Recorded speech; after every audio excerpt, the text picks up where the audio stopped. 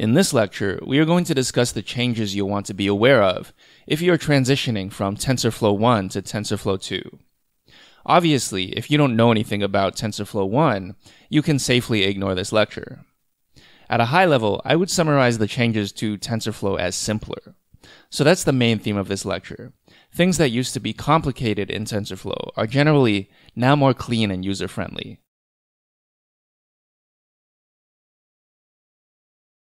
Let's start by discussing one change you already know about, the Keras API. At a high level, Keras is an API specification. It tells you what the code I use should look like, but it doesn't say anything about what the implementation looks like. And this is why there is zero difference in how you build and train a model in, say, TensorFlow 1.14 versus TensorFlow 2.0. Of course, the internals are completely different, but as the user of the API, that is not what you have to worry about.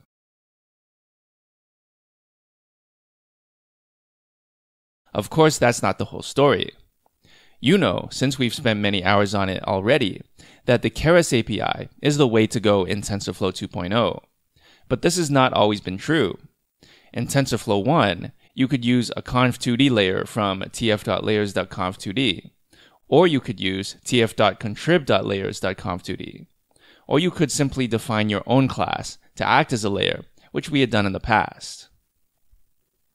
Of course, that's actually a really great strategy when you want to learn how things work and build from the ground up. But these days, the paradigm is shifting towards pre-built layers. So in TensorFlow 2.0, all those other layers have been removed, and the Keras API is the official way to build neural networks.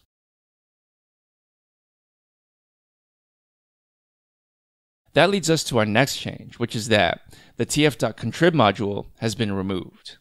So if you're looking at a tutorial and you see tf.contrib, then you're looking at an old version of TensorFlow.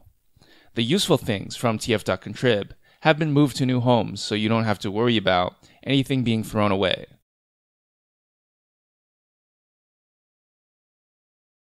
As a side note, if you want to build your own custom layer, say it does something that does not fall into the realm of dense convolution or RNN unit, then you can still do that through the Keras API.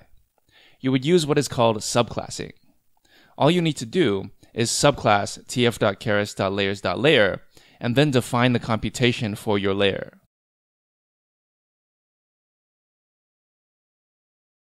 The next major change is that TensorFlow now uses eager execution by default, and along with that, there are no more sessions. Now, if you are new to TensorFlow, that probably sounds like a foreign language to you, so let me try to explain what's going on here. In order to understand this, you need to first understand how TensorFlow used to work.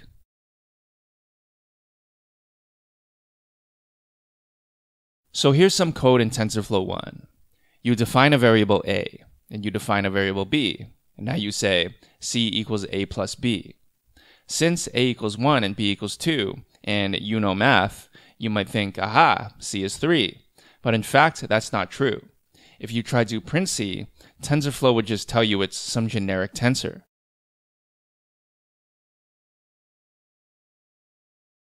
The reason for this is, TensorFlow 1 does not do computation on the fly. Instead, what you are really doing is called building a graph. When you define TensorFlow variables as functions of other variables, all you're doing is telling TensorFlow how those variables are to be computed in the future. Now you might be wondering, what do I mean by in the future? A is 1 and B is 2. What does in the future have to do with this? Well, to understand that, we have to first talk about placeholders.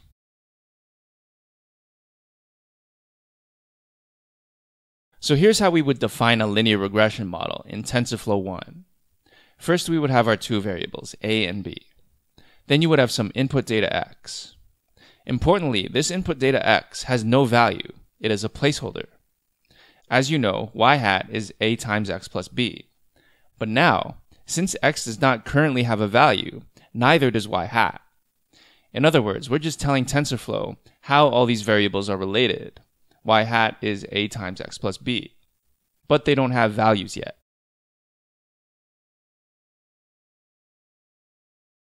It's only later, using a session, that these variables get values and we can see their output. So for example, let's say we want to set x to some value and get the corresponding y hat. In this case, we would call session.run, pass in y hat, and then using the feedDict argument, we would pass in the input data for the placeholder x. So if a equals 1 and b equals 2 and x equals 3, then y hat would be 1 times 3 plus 2, which is 5.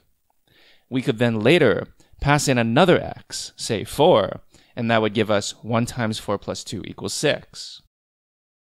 So x is only a placeholder, but we can give it values using session.run and then get out the corresponding y hats.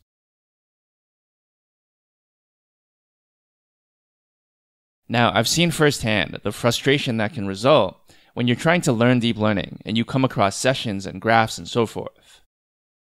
In particular, none of this has anything to do with the theory of deep learning. That's why we've been able to give you over 10 hours of content on deep learning without ever having mentioned sessions. Unfortunately, a lot of beginners would get confused by this. They would think sessions are somehow an integral part of deep learning and that they must know sessions inside and out. It was truly weird. Most instructors I've known would just say, look, it's just some boilerplate code. You just have to put it there to make it work. But some students would not want to believe this. So it's a great thing that sessions are gone.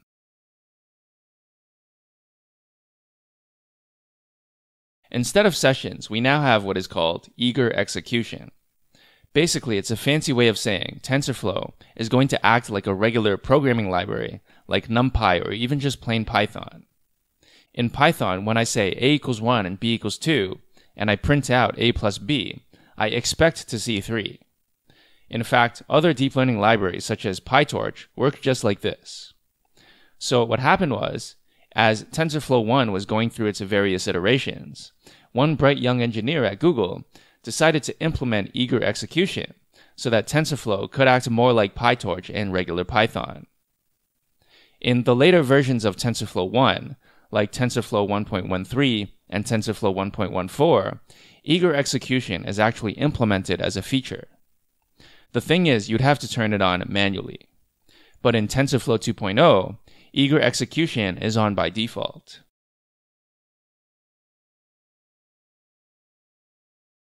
Now we have to wonder, was there a reason for TensorFlow to be implemented the way it was in the first place?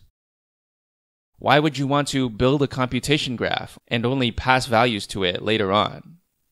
The answer is that this actually all started with Theano, the very first GPU-enabled deep learning library for Python, which inspired TensorFlow and other deep learning libraries as well.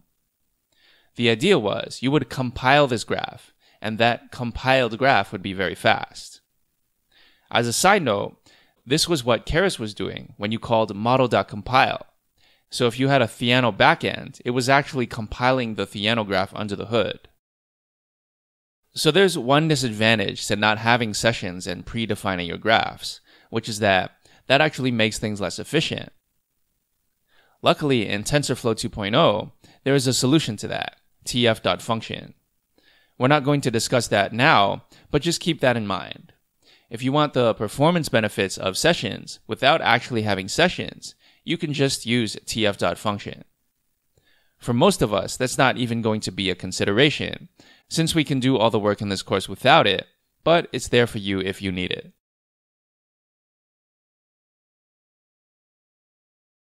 To summarize everything in this lecture, here's what we learned. First, we reviewed something, which we already kind of knew given the rest of this course. Using the Keras API is now the standard way of creating models. All the other pre-built layers are gone. tf.contrib is gone. If you want to create your own custom models and layers, you can subclass the Keras model class and the Keras layer class. Next, sessions are gone. Instead, eager execution is enabled by default. So there are no placeholders, no session.run, no tf.global variables initializer. All that stuff is gone. But if you want the efficiency of compiled graphs, then you should use the tf.function decorator.